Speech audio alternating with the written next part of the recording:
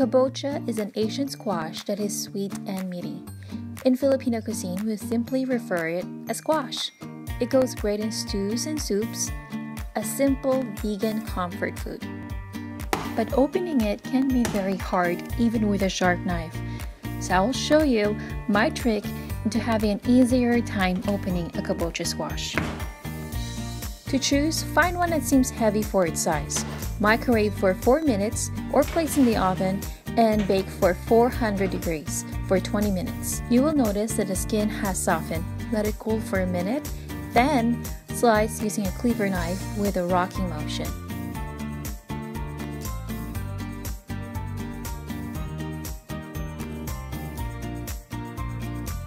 Scoop out the seeds using a spoon, then cut them into wedges.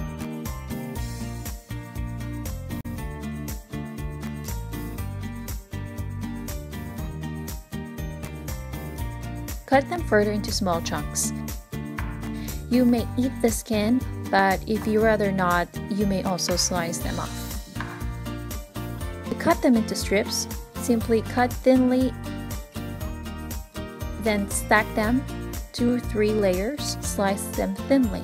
And there you go, chopped and sliced kabocha squash ready for your stews and soups.